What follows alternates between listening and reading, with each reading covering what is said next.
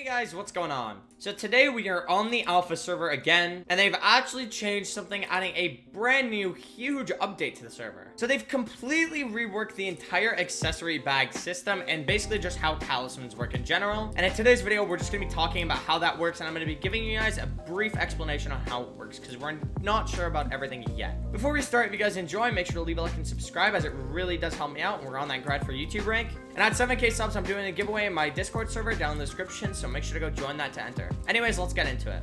Alright, so let's just start here at the hub, just so I can show you guys where you want to go to see all these changes. So you want to go right here past the Bazaar Alley, and then right here after the Bazaar Alley, you just kind of go right, and you come over here, and this is the new kind of accessory building. So there are 3 NPCs, there's Maxwell, there's Jacobus, and there's Ozane. Alright, so first, let me just explain how everything works and what's going on. So if we go over to Maxwell and we talk to him, a lot has changed. So here's what's happening. Talisman Reforges no longer actually matter. This means that Reforges don't give any stats. Now, this doesn't mean that Talisman abilities don't work. They definitely do. So, for example, our treasure artifact here still gives 3% chance for extra loot at the end of dungeon runs. But Talismans now give a new stat based on their rarity, and this is magical power. So if we click on Maxwell here and we go over to accessories breakdown, as you can see, it shows us how much magic power or magical power we're getting from each talisman. So as you can see, the mythics are giving us 418, the legendaries are giving us 176, the epics are giving us 240, the rares are giving us 88, the uncommons are giving us 80, and the commons are giving us 0 because I don't have any commons. And you can see how much each one gives you. So each mythic gives 22, each legendary gives 16, each epic gives 12, each rare gives 8, each uncommon gives 5, and each common gives 3. And obviously my hegemony is doubled because the hegemony perk has always been that the stats are doubled on the hegemony, so it becomes doubled. But now you guys may be wondering, well, what does magical power actually do? So there are now basically these accessory presets. So I'm just gonna kind of scroll through them here as slowly as possible, and you guys can kind of take a look at them. Sorry if it's a little bit shaky,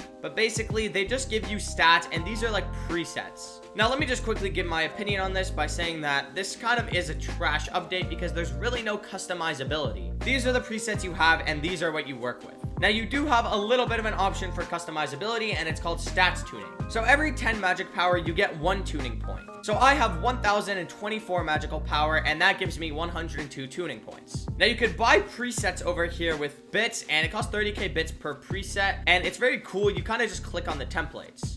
All of these work per point, so 1 point equals the stats that it gives. So for 1 point, you get 5 health. For 1 point, you get 1 defense. For 1 point, you get 1.5 speed. For 1 point, you get 1 strength. For 1 point, you get 1 crit damage. For 1 point, you get 0.2 crit chance. For 1 point, you get 0.2 attack speed. And for 1 point, you get 2 intelligence. Now again, on its own, that's pretty trash. You have to think about it. There are a limit of points, and I basically have the max amount of points almost, at least not considering any new talismans. The only talisman I'm missing is the bingo ring. So I'm just gonna quickly show you guys how to save stuff.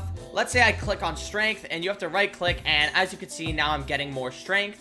And then if I just want to save this to my template, I literally click save, and as you can see now, I have my template. This is my 16th strength template, so I can always click load, and it'll load this template, which is a pretty cool system. Now there's another really huge feature. So remember how I said you get these saved presets? Well, there are actually other presets that you get from accessory reforge stones. Accessory reforge. So over here, it says learn from power stones. And basically, it's quite pretty simple. So there's this power stone guide, and if you just click from here on power stone guide, you could see them all. And in total, there are 17 different power stones. Some of these use old accessories. So for example, the rock candy, and you can see its stats on screen now. You have the Silky, which is the luxurious spool reforge, and you can again see the stats on screen now. You have the dark orb, which was the shaded reforge, and you can see the stats on screen now. And that's literally it for all the old ones. But now let's quickly cover the new ones. Okay, so first off, we don't really know what all these stones actually do because we haven't actually unlocked these yet. Oh yeah, and these also have a combat level requirement to apply, but these aren't really high. The highest one's 35. So the first one is Scorching. Now you obtain this from the Infernal Demon Lord boss, which is basically the new Blaze Slayer. And as you can see, the minimum tier that you get this from is tier 2s, and it is quite common. It's a 5% chance.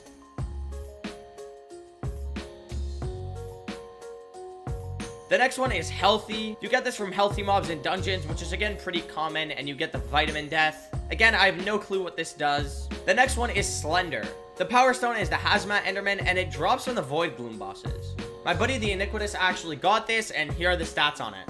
The next one is Strong. You get this from the Mantra Power Stone, which is obtained from the Kudra at the Burning tier above. At the top of my head, I think that's the 3rd tier and above, I'm pretty sure. And again, we haven't got this yet, so we have no clue what this does. The next is Bizarre. You get this from the Eccentric painting. And this is actually sold in the Dark Auction by Cyrus. And again, we have no clue what this does. The next one is Demonic.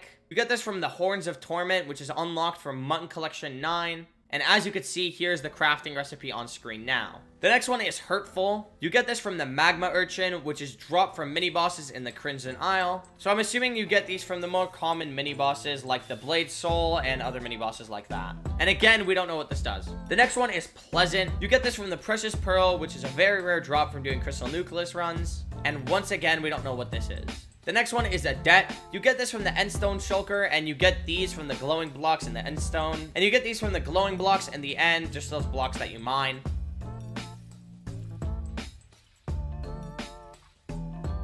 So the next one is Bloody. We already went over this. You get this from the Beating Heart, which is just from dungeons, and this is very old.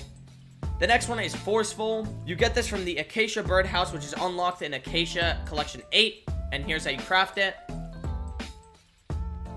The next one is Itchy. We get this from the Furball Power Stone, and it drops from the Sven Packmaster boss, and someone's already actually gotten it. This isn't too rare of a drop. I believe it's an extraordinary drop. The next one is Mythical, and you get it from Obsidian Collection 9, and the Power Stone is the Obsidian Tablet. And again, here's the crafting recipe on screen now. And finally, there's the Sighted, and you get this from the Ender Monocle, which drops from Watchers in the end. These are actually extremely common, and my friend actually managed to find and get all these, so you can see the stats on screen now. Now, keep in mind that you actually need 9 of each stone in order to learn the power. So as you can see here, there are 9 slots, and you put each 9 stones in here, and then you click here, and you learn the power. And the powers just end up going right up here. Alright, so that's everything for the accessories. But there's also this guy here, Jacobus. Now, he gives you access to your accessory bag, and he also lets you upgrade it. I don't have a clip, but the base starts at 5 mil, I believe, and it goes up to 20 mil. And you could literally just keep upgrading this, and it actually maxes out once you get to 198 slots. Now, no one on their right mind needs 198 slots, but it's really nice for the upgradability. Another thing to mention with Jacobus is that after a certain amount of upgrades, I believe it's only like 5 or 6 upgrades, he actually gives you a legendary talisman. So here's the talisman that he gives you, the Jacobus Register, and it just gives 10 health and 1 pet luck, and it's legendary, and I recombobulated it. So yeah, very simple. You could just upgrade the slots, and it is quite costly, but it's kind of cool. And finally, there's Ozane. So all Ozane does is basically lets you sell your Reforges on your accessories. It gives like literally no money, and it caps out at 5 mil. And it's basically just a transition into this update because everyone has Reforges on their accessories, so people can just sell those off so that, as you can see, I did it, and there's no more Reforges on any of my accessories because you don't really need them. Oh yeah, also, I can't forget to mention, the stats actually scale with your magical power, obviously. So as you can see right now, the Commando is giving me 263 strength, and I have myself 1024 magical power. Now, let's say I take a bunch of accessories out of my accessory bag. And by the way, your accessories actually have to be in your accessory bag. They don't count if you're in your inventory. So let's say I have all these here, and now I click on it. As you can see, I have half the magical power, and so I'm getting way less strength. Now I'm getting only 175 strength. So yeah, just keep in mind that there is scaling with your magical power, obviously. But yeah, that's basically the new Reforge update. Let me know what you guys think about this in the comments. Honestly, I think this is a really trash update, and they're kind of ruining the game by doing this. They're taking away all sorts of customizability that you had before. So for example, before, if I wanted to have a certain amount of strength and a certain amount of attack speed and a certain amount of crit damage, I would just make certain talismans give attack speed, and certain talismans give strength, and certain talismans give crit damage. But now you really can't do that. You're kind of just soft locked to these presets. And the sad thing is the presets are kind of shitty too. You don't really get anything good from them. But yeah, that's just my opinion on the update. Anyways, if you guys enjoyed this video, make sure to leave a like and subscribe, as it really does help me out. And I'll catch you guys later.